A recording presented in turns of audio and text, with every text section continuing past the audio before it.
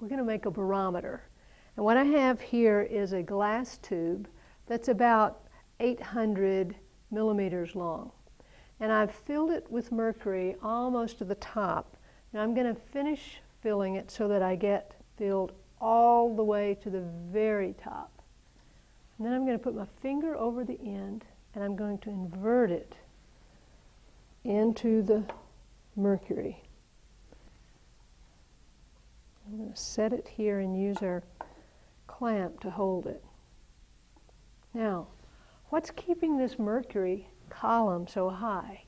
It's that atmospheric pressure pushing down on the mercury, pushing this up. And let's see how tall our column is.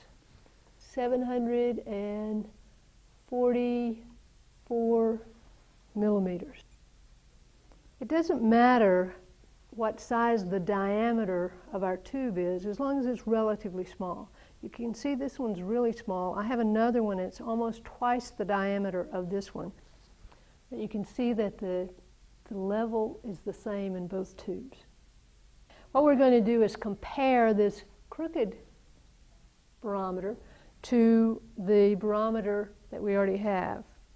And notice it rises to the same level.